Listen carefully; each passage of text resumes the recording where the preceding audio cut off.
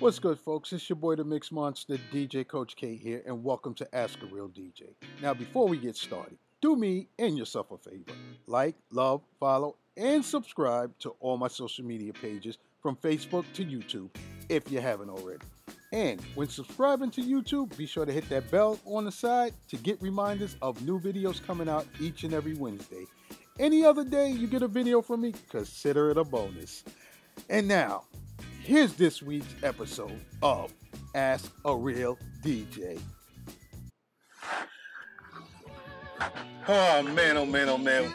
Here I am once again, ladies and gentlemen. It's your boy, the Mix Monster, DJ Coach K. I'm out here in Philadelphia, Pennsylvania right now at Shriners Hospital. Well, me personally right now, I'm in the parking lot. My son is here having his, normal checkup with his spine specialist and all of that because he had a special surgery dealing with his situation of his diagnosis of cerebral palsy. So we travel all the way out to Philadelphia, the city of brotherly love, for my son. So the missus and the nurses upstairs with him while they're doing their job. So I figured, why not, since I got a little time on my hands, talk with you guys and get ready to talk about those last two commandments of DJ Coach K's personal 10 commandments for DJs. All right. So with that being said, let's talk about those real quick and let's put it on the table, man. Let's really put it on the table because we got to talk about these. Number 9 started. Oh man, never abuse the power of the microphone. You want to lose a dance floor faster than New York City roaches running when they see the lights come on in somebody's house? Then be that DJ. Yeah, be that DJ who either won't shut up, screaming on the mic, tries to sing every freaking song, and saying things nobody, understands.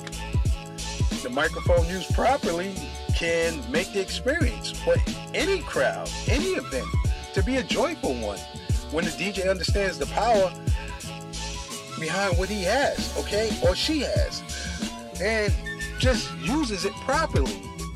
The crowd doesn't mind you giving that extra energy. They want these things. They want you to make sure that they are having a good time. But learn the art of just sprinkling the right amount of seasoning over, turning what should be a delightful experience to the taste buds and to an awful experience. Okay, see, let me give you an understanding. There are those that, they measure by the cup. They measure by the spoonful, whatever. They measure just the right amount that's being told in the direction. Then you have those that just sprinkles it on, like they just throw it on and it's like, what the heck? Come on, man. And this is the whole issue of DJs with the microphone. If you abuse it, you're abusing the crowd, you're abusing your authority, you're abusing yourself, you're abusing the fact that you have an opportunity to make something special by doing what's right for the crowd and not you trying to be the DJ of the DJs because you feel like, I got the mic, I got the power and all that stuff. Stop it. Never abuse the power of the microphone. Use it to its advantage and not against you. Think about that. All right, ladies and gentlemen, we're going to talk about the last one. Most importantly, when it comes to being a DJ, when I'm talking about the 10 commandments of being a DJ, all right, here's something that a lot of DJs miss. Have fun. Number 10, have fun. Simple. It's not that hard. See, there's no need to be stuck in that Serato face or, you don't need to be stuck in that all day. The whole Serato face mummy thing, stop it. All night long. You're so focused on making sure your transitions are technically sound that you don't even enjoy the moment because you're stuck. Okay? Oh my goodness. Enjoy the moment for what it's worth sometimes. Too many DJs have no sense of how to just feel the music. over just playing the music. And here's what I mean. There's nothing wrong with counting the beat. But if you know the song enough, then you know how to get in and out of a song. Why are you sitting there going 1, 2, 3, 4, 1? Why are you doing that all day? Sometimes just stop that. You know the next song's coming up. You know when to mix it in. You should be able to feel the music.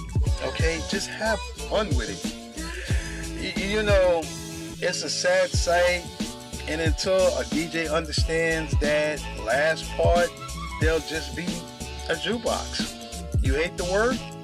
No DJ wants to be called a jukebox. But if you're looking like a robot, then call a spade what a spade is. A spade. Okay? You, the DJ, need to relax, relate, release. Don't worry. When I say this, don't worry. Being nervous, guess what, ladies and gentlemen, that's a part of the game. But experience over the long run will take over. One of the things I do when I do my events is, when I say have fun, I mean enjoy the moment. Especially when you got the crowd doing what you want. And when I say doing what you want is dancing, having a good time, singing along. But don't sit there and you're just scratching, mixing, and not feeling the music for yourself because you're too busy doing other things. How about you do this?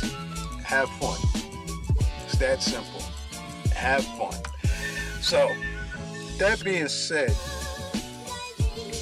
let's rehash these last 10 once again. I normally didn't do it in the beginning, but today I just decided to just punch it in the face.